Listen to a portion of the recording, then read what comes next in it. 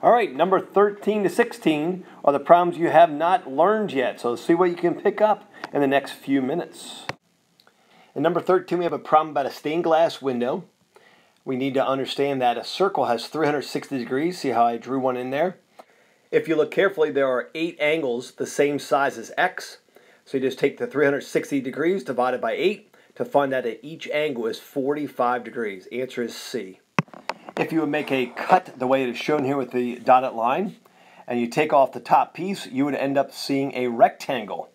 And the answer again is C. In number 15, parallel lines create relationships between certain angles. If you could see, there's a triangle in the middle of those 4 lines, and the 48-degree angle actually is also in the triangle, 48 degrees. So what I did next was I removed the triangle, I redrew it outside of the 4 lines, and I put in the angle measurements. And we need to understand that all 3 angles of a triangle have to be 180 degrees when they're added together. So I set up an equation, x plus 48 plus 72 equals 180 degrees. So I solved the equation by getting the x by itself, and I found out that x had to equal 60 degrees, and its answer is C.